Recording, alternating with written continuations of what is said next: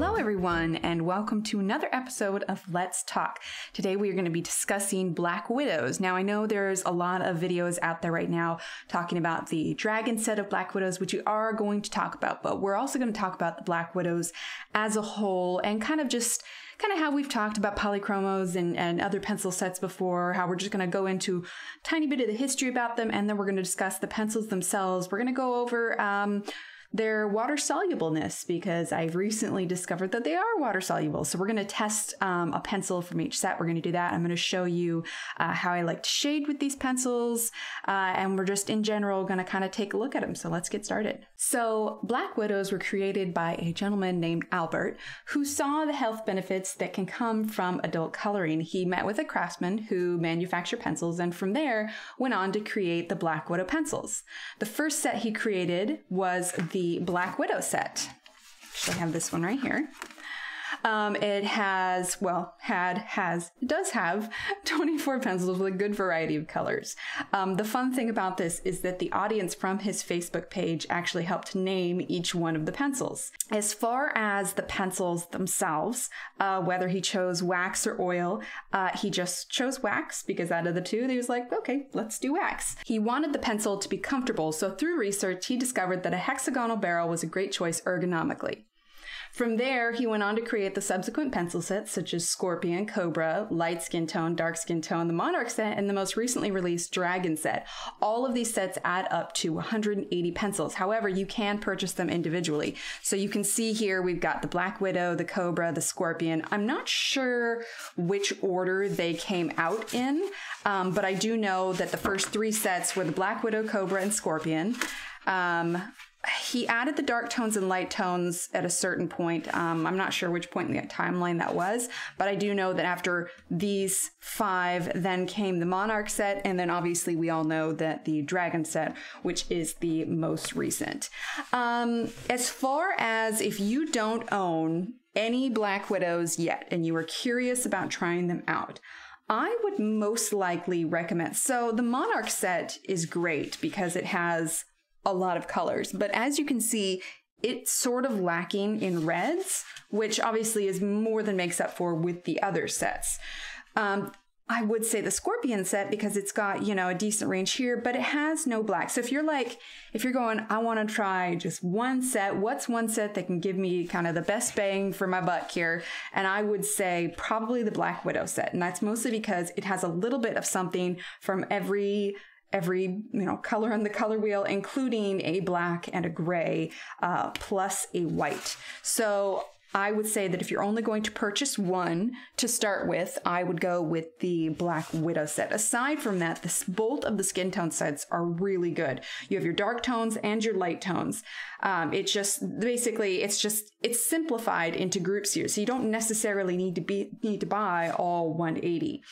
I will say, between the Black Widow, the Cobra, and the Scorpion, the dark tones and the light tones, those five set aside, I do feel like, although he said that the formula hasn't changed, the feel of the pencils are different to me. Monarch and Dragon, which it's not bad. I'm just saying there is a difference between the five and these other two. For some reason, they just feel smoother and softer. So I'm not entirely sure kind of what happened there. But I will say, like, if you look at the chart as a whole, with all 180 pencils, he's done a pretty good job of filling in the gaps where it needs to.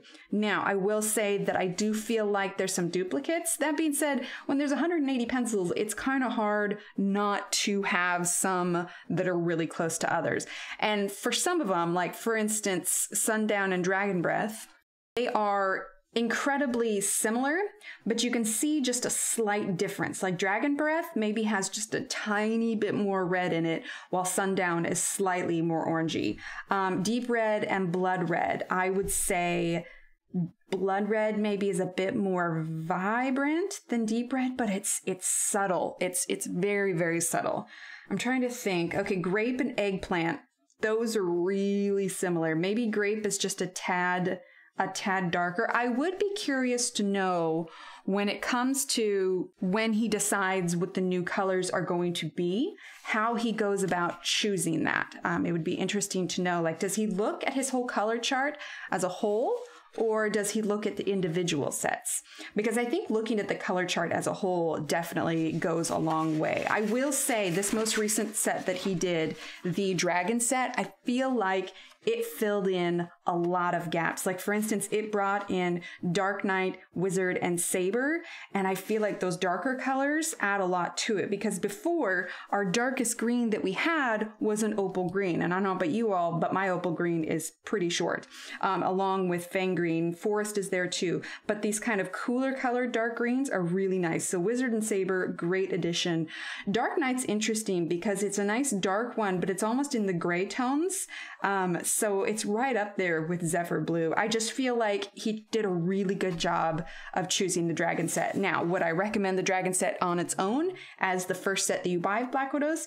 The answer is no, and that's only because by itself it doesn't give you a very huge range. There's not even a white with it, but it fills in the gaps for the whole set really, really, really well. So what we're going to go ahead and do is we are going to grab one from every set, because first I want to test their water solubleness. So this is the tin that the dragons came in, and all of this, I've had mine for a while, so I have long since misplaced my other tins, mostly because I don't keep them in their tins anymore. I keep them in a case. So the dragons I've taken out of here and I've put them in the case now. So we're gonna open this up. Now I've gotten a pretty big size case. I'll have the link for this in the description below, but that is partially because there's still some empty slots in here. There's still some empty slots because rumor has it there are going to be even more sets released. And I'm just like, you know what? I just need one big set for all of this. So we'll turn this around here. Okay, so how I have these organized in here is by the color chart that I created that has all of the colors in it. And you can find all of these charts today over on my website. So if you're looking for a chart that has all 180 organized by color, I have that over there. It's all free, so feel free to check that out. So I have them all organized by color, starting with white. I mean, I guess technically the rainbow is red, orange, yellow, green, blue, indigo, violet, but for some reason I always start with yellow. It's a thing. Then we've got all of our reds. We've got pinks and purples, purples leading into blues. Then we've got blues leading into greens, then greens into brown. And then lastly, the browns into blacks and grays. Now you'll notice on here that the pencils are not uniform. Now, the way that he did his pencils grew over time. So unless he had a plan at the beginning to make them all look uniform, although it's mildly annoying that you're distracted by how they look and you can't like immediately because not all of the names are in the same place. So for instance, I mean, we have Skin, Monarch, Black Widow, Dragon, but if we go to this page, you can see that we've got some scorpions in here. Now, the lettering on the pencils and the markings do help differentiate. So for instance, we've got the dark skin tone set, so it's going to be coded with SD013. So SD is the kind of code for the dark skin tone set. Obviously, we have Monarch, we have Dragon. Let's see, that's another dark skin tone set. Okay, so here is where it's different. So you can see here we've got the Black Widow ones, which are red. They've got red lettering, and it says Black Widow up at the top. But if you look at the Scorpion one over here, you can see that the name Scorpion is actually at the bottom and the name of the color is up here. So there's a little bit of lack of consistency, but again, that's just an aesthetic thing. That has nothing to do with the quality of the pencil. So if that doesn't bother you, I wouldn't worry about it. I have had some people that were kind of put off by the name, by the fact that it was Black Widows, you know, if they've got, you know, fear of bugs by any means. Now, I am no lover of bugs. Sorry, bugs, but I'm not a huge fan. But the names of the pencils and the names, you know, because the Black Widow box does have a large spider in it, that doesn't really bother me. But there is an inconsistency with the labeling. However, Monarchs and Dragons are all consistently labeled as far as the color on the bottom and so that like there's a difference in color here, which I don't mind. I actually really like that. So if he in future sets consistently labels them in this order with the larger color dip and then the color pencil number, and then the name, and then the set, and then of course its little symbol up here. If he stays consistent with that, that's gonna be really nice. As a whole though, all 180 of them are really good together. So let's grab a color from every set. Let's go to the blue range because it's my favorite color. So I thought for a second that I wanted to use watercolor paper, but I want to use the regular paper. This is the Nina cardstock. I'll have a link for it in the description below. This is the paper that I usually print my coloring pages on. So I wanted to use the regular paper so that we get a true idea of whether or not these are water soluble. So we're gonna grab a pen so we can label these. Now you'll have to forgive my handwriting because my fingers are still a little stiff, so it makes it a little hard to hold writing implements here. So first up we have Pleasant Blue. I'm pressing pretty hard on the paper here. Okay, so this is from the Dragon set. Again, excuse my handwriting. Until my fingers are better, it's gonna be a little wonky. All right, and this is the Pleasant Blue. Okay. Then we're going to use Forget Me Not. And actually, I'm going to write over a little bit so we have some room to kind of drag the pigment if we need to. And this is from the Black Widow set.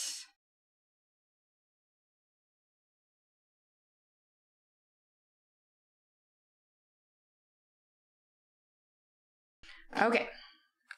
So now what we have is I have an Arteza water brush here, and what we're going to go ahead and do is we're going to go ahead and add water to all of these and just see just how water soluble they are. Okay, got my little cloth here.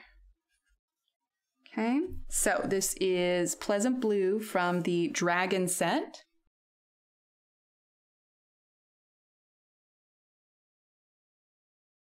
A little bit, but not too bad. You know what we need to do? We need to pull out some of our other wax pencils because it'd be unfair to compare them to oil pencils because those are completely different. But we will compare them to other wax pencils. But honestly, that didn't bleed all that much. I'm pleased with that. Let's check the Black Widows. Okay, that one has a fair amount of pigment. Okay, Blue Heaven. Let's get a little bit more water here. There we go. Okay. Blue Heaven from a Scorpion set. That one's not too bad. Now, why, you may be asking, like, why does it matter if they're water soluble now? And part of that is because some people like to mix watercolors and regular pencils. So imagine you're doing a part with regular pencils and watercolors, and you go to activate your watercolor pencils and your regular pencils also activate. That can really mess up what you're trying to do with your picture. Okay, so now this is the Monarch set. And it's very possible that some colors react more than others. For the Monarch set, that's pretty reactive. Okay, let's try Aquarius from the Cobra set. That one's pretty reactive too. Okay, then we have Pretty Pink. A little bit, but not too bad. Okay, and then Cinnamon. Fairly reactive. So I really think that part of this has to do with which pigments you're using. You can see kind of as a whole. It's why I tried to choose some of the similar ones to give us a good idea, but I'd say with the Dragon ones, they're pretty improved. Let's grab a different color real quick just to see if it has anything to do with, okay, here's a red from the Dragon set, a red from the Dragon set. This is Bloodshot, this one here, okay, from the Dragon set. Okay, and let's just see if that does anything.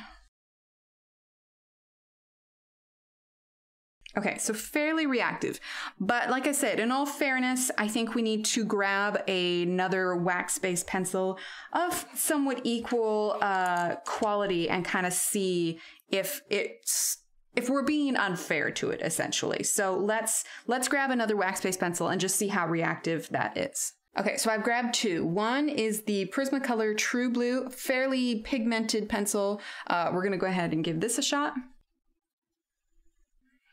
Okay. So I would say the Prismacolor is no more reactive than the Black Widow. I don't know. The fact that they're moving pigment around, I don't know. Let's try. So Mark Arts are a budget color pencil for sure. Let's go ahead and give it a shot. This one is number 35, but it's just another blue one. Not too much, not too much. Let's grab an actual watercolor pencil now so you can see the difference. Okay, so what I have grabbed are the Albrecht watercolor pencils, which are a high quality watercolor pencil. And then these are also expert watercolor pencils, but as far as quality range, I would consider not necessarily budget, but they are more affordable than something like the Faber-Castells. So these are the Arteza watercolors. Let's grab same in the range of blues that we were using before. So this one, choose a nice dark blue so that we can get plenty of pigment. Okay, so this is the Arteza watercolor and the Albrecht. This is, what color? This is phthalo blue. Okay, so we're going to use the Arteza first. Okay, so this is the Mykonos blue. And I will say the feel of like watercolor pencils are definitely different. Like these are smooth. All right, and phthalo blue. And the only reason we're doing this is to give these ones a fair shake in the sense that what's the difference between how water soluble those are versus how a watercolor pencil actually works. So these ones are actual watercolor pencils. So we're gonna add water to these in comparison to see how they work versus how they should work if they were watercolor. Okay, so Arteza, ooh, too much water, too much water. I wanna be fair. Now, this little bit here you're seeing, it's because the paper is pilling. This is not watercolor paper. This is cardstock. Okay, now the Faber-Castell. It's really smooth. Sorry, I was marveling at that really quick. Okay, so here are my final thoughts on this portion of the video in terms of water solubleness of Black Widows. So they do have some level of water solubleness, but as you can see, in comparison to the Prismacolor and the Mark Arts, which also have a certain level of pigment movement that comes when you add water on top, I wouldn't say it's super different. I would say the most water soluble out of all of the sets seem to be, now we only tried one pencil, and you have to understand that some pigments may spread more easily than others. So to do a full test on it, and this whole video isn't about water solubleness of pencils. If we were, we would do a full test on like all the colors, but this is just to get a basic idea. But just from this one test, I would say the most water soluble seems to be the Monarchs based on the one color that we choose. Next would be the Cobra, and then maybe the dark skin tones. That being said, none of this is going to matter anything if you aren't adding any water to your page whatsoever. So, you know, anything where you find, you know, pros and cons versus pencils, figure out how it works for you and whether or not that is relevant to you. I will say based on this blue one here, now it's a pretty light blue, but it does seem it improves. I would be really curious to know the exact formula of these just to see what the difference is. You can see here, for instance, the Scorpion one didn't really spread much at all. So short of the different colors of the pigment, if each of these pencils are supposedly from the same mix for their lead, it raises the question, what is different in the formula that makes some pencils more water soluble than others? Is it just the pigment, or is there truly something different? I would be very curious to know.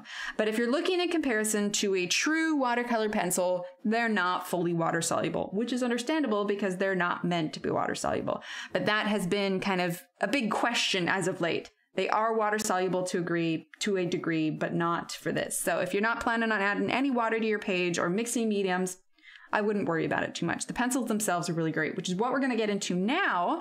Before this video gets too long, let's do a little bit of blending and just some colors that kind of go well together, okay? Okay, so I've chosen a small selection of colors here. We're going to do a couple of blends. We're going to do use some of the skin tone colors. So we're going to do like some darker, just a small, easy blend on here so you can see how they blend together. We've got a leaf here, so we're going to do a collection of greens. And then we have got blue, purple, and kind of a reddish and an orange that we're going to do on this cube. Now these were just quick drawn with a Staedtler pigment liner here. Excuse the shaky lines again. My fingers here tend to make it a little bit more difficult, but we're going to make it work. We're going to make it work. So let's go ahead and dive in. Let's do the leaf first. Okay, so for the leaf, I chose 3 colors. I chose Turquoise from the Scorpion set. I chose Toxic Green from the Black Widow set, and I chose Pine from the Dragon set. So we are going to start with Turquoise. Okay, and I usually start and go from darkest to lightest. There are some artistic rules that say maybe you shouldn't do that, but I do whatever feels most natural to me. And if you've been around here for a little while, I tend to go sort of all over the place. So, yeah. All right, so there's our little bit of turquoise. Now, if we were getting real fancy with this, we could grab some reds, mix in that with here, but we're just doing kind of basic colors here. So that was the turquoise. Now we're gonna grab the toxic green. Okay, and I'm just going lightly. And as you can see, we're not using a blender or anything, but they all work really well together. Despite my suspicions that maybe the formulas aren't exactly the same. I don't know. I have a hard time understanding why some of the pencils feel differently than the others if the formula is all the same. But either way, they all work really well together. So I suppose in the long run, it doesn't really matter. So now we're going to do Pine, and this is from the Dragon set. Like I said, I know there's a lot of videos out there right now, everybody reviewing the Dragon set, but this is definitely a video about the Black Widow pencils as a whole, as an entire set versus just the one. All right, let's grab turquoise again. We're gonna go a little bit darker. I apologize, I'm going out of the lines. My hand's a little flinchy. When I am completely healed, I should at least be able to attempt to have a bit more control over my pencil. All right, now we're gonna grab the toxic green.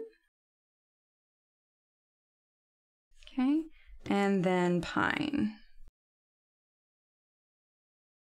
Okay, and that's just a nice, easy leaf blend. All right, let's move on over to the cube, shall we? So let's see, we're gonna move these ones out of the way, and let's start with purple. For the purple side, I chose Eggplant from the Monarch set and Tulip from the Cobra set. We're just gonna use 2 colors. Okay. So on one corner here, we're going to create a gradient from the darkest to the lightest. I pressed a little bit heavier on the corner and then lighter as I'm going out.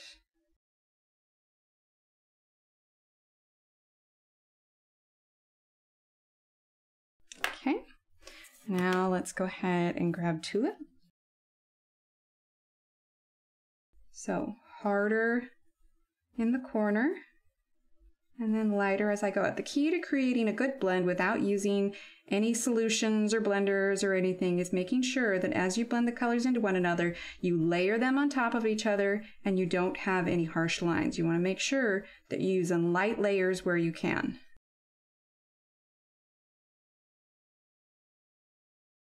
Now, you can go back and forth between your 2 colors to even it out even more, but I think for the sake of today, we will go ahead and leave it as is. And see, like, you could add a little bit darker up there. Actually, no, that bothered me. I really want to. I want to add a little bit up here. And please do not hold your pencil how I'm holding it. I am only holding this, well, because of my fingers, but long term, this is not super comfortable. Okay, so those are the purple. Let's go ahead and do the blues, shall we? So for the other side, I grabbed Blue Daisy from the Monarch set and Denim from the Monarch set. Okay. So we're gonna start with Blue Daisy. Okay. And then Denim. Okay, nice and simple blend.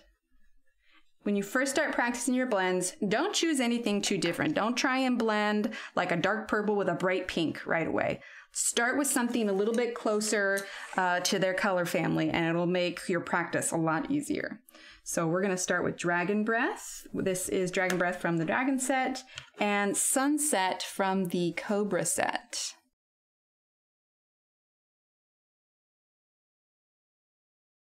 And then Sunset.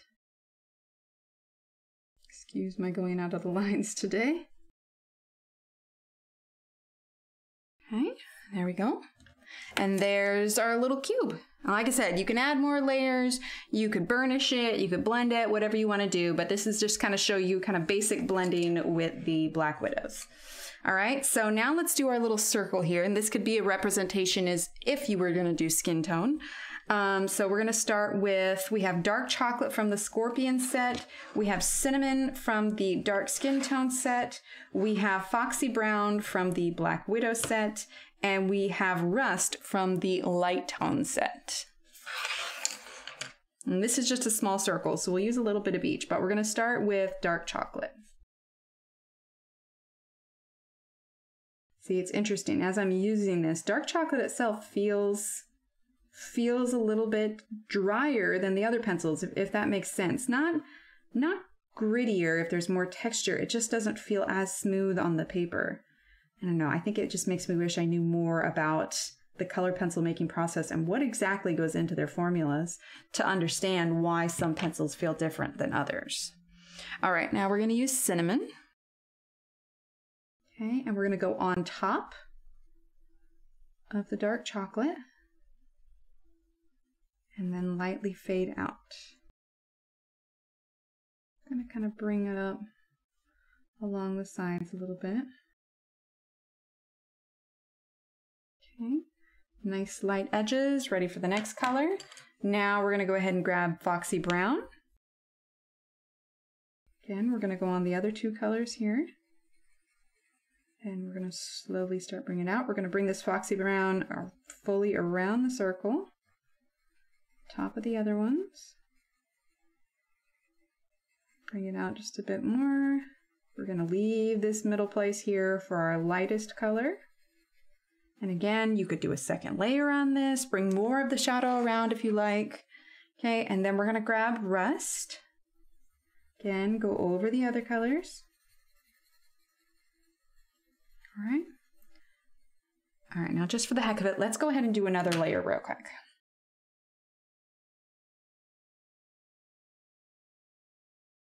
And there we go. There are our little blend examples of colors. So like I said, you can use a blender on top of these. You can use whatever blender pen. They take to it really well. So this was just sort of to kind of give you an idea of what you get in the whole set of the 180s, their individual benefits. Like I said, if you were going to choose only one set to get to start out with, to try them out, I would highly recommend the Black Widow set. It's the first set, and it's a really good set that has a full range of colors. And then adding in the other sets, the light and dark tone sets are really good. But honestly, you put them all together and you've got a lot of really good colors for all of them. And like I said, this chart and the full 180 chart will be available on my website, so you can take a look at that there. I'll have all the links in the description below for every single pencil set, the case, what else did we use? The water brush, the pigment liner, all of that will be there.